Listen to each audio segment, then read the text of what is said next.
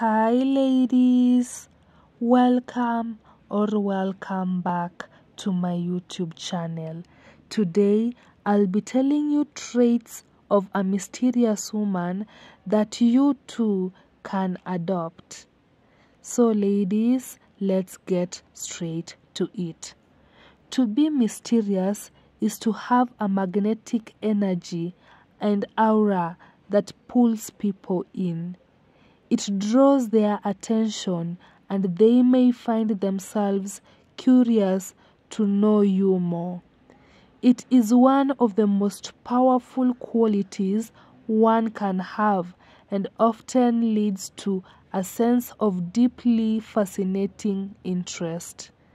Being mysterious is an art, and women who wield it are artists. Traits of mysterious women.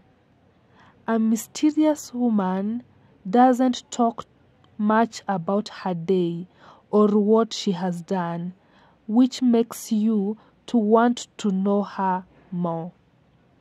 The second trait of a mysterious woman is she builds close relationships with only a few, which also make you want to be one of them. The third trait of a mysterious woman is that she doesn't care what other people do or say, and especially negative naysayers, nor does she care of gossip. Ladies, please subscribe to my YouTube channel if you haven't. I have an October goal which is to get to 820 subscribers by the end of October. Also, help me share my content so that I may reach a bigger and larger audience. The next trait of a mysterious woman is she is calm. She is questioning, observing, and can make decisions easily. The next trait is she is very observant and picks up on the things you are afraid to voice. Mysterious women also don't post about her private life, like her relationships, health, and also location on her social media platforms. A mysterious woman also knows the difference between the information she gives to her personal people and also the information she tells other people.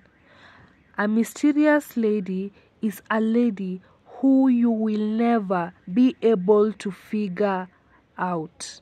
She has her private life, maintains her private life private, and also enjoys her private life. Mysterious women know and understand that privacy is power, and they save or protect their power.